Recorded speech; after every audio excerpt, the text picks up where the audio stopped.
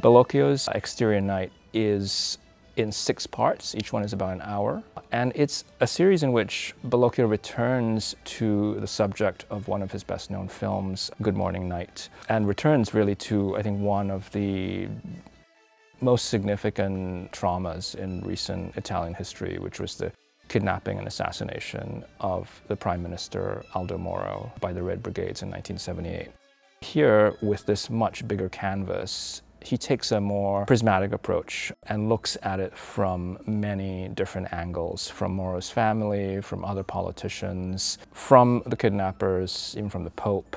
It's really an epic undertaking, and it's exciting to see him working on the scale with a subject that clearly has preoccupied him for some time.